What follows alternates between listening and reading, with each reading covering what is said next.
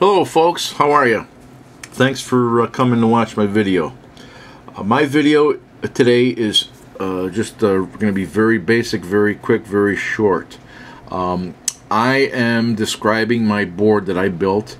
I'm calling it my Arduino. This board was basically designed around a circuit based on what a company called Modern Devices manufactures and sells. They have what they call their bare bones board and their really bare bones board. I use the schematics from those two products that they sell as my basis for building this Arduino, I call it. This is a basic board that gives you the capability of an FTDI interface. I've got all my I/O, analog and digital I/O pins broken out onto header sockets. I have a couple pairs of 5-volt pins or sockets and a couple of 5-volt ground sockets.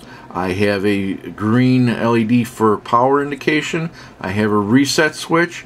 I have tied a red LED to pin 13 for testing my sketches after I've programmed my Atmel 328 chip. This board is based on a Radio Shack perf board manufactured by them. I just built this myself March 1st of 2010.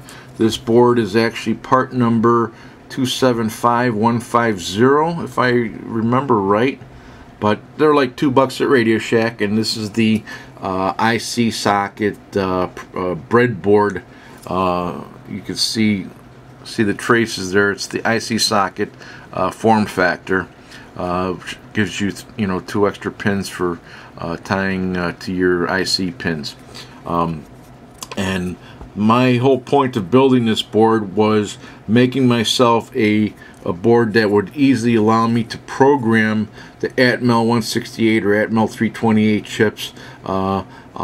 Basically, the concept was to have a ZIF socket for easy insertion and removal of the switch. So basically, when I went into manufacture a product, I would design a sketch once I've got it nailed down and bulletproof and all troubleshot. I would throw in a Atmel 328 chip, for example, throw it in here, close the cam, lock my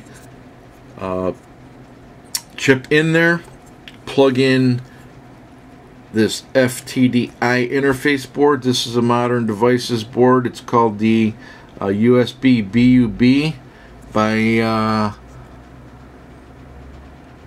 moderndevicesThere.com, and that gives you your FTDI or TTL serial to USB capability.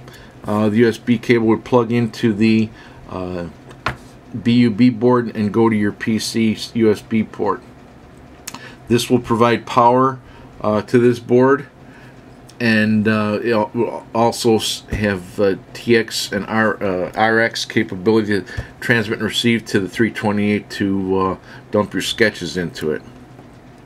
But my concept was build this board for ease of programming individual chips, and instead of buying a dedicated DC Lenovo chip for each application I build, which is like $30 a piece plus shipping, which can be expensive.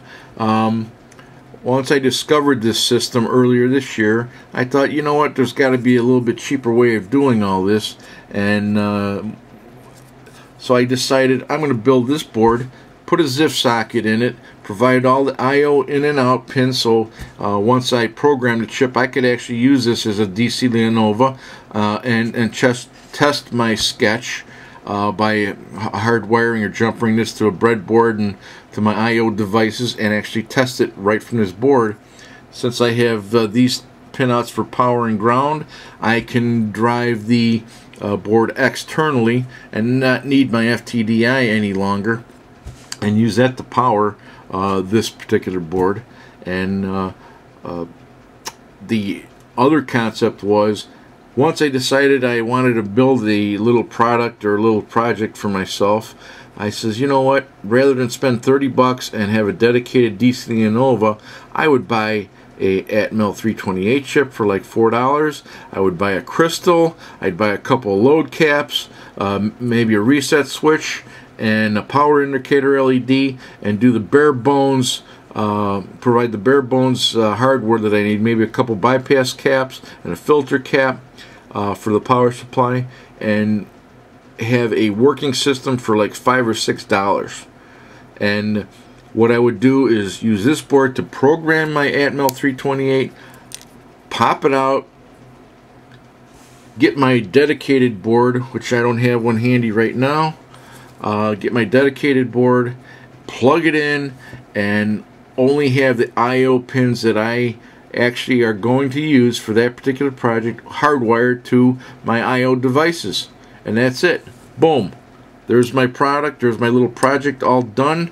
And this board allows me to easily program the chip for that dedicated application. I would have a small board, probably the same board, because I love these little Radio Shack boards, because it's a lot easier to hardwire things than it was to make perf board 25 years ago. PC boards 25 years ago, like it is today. It's a lot easier to do than it was back then. And that's the whole concept.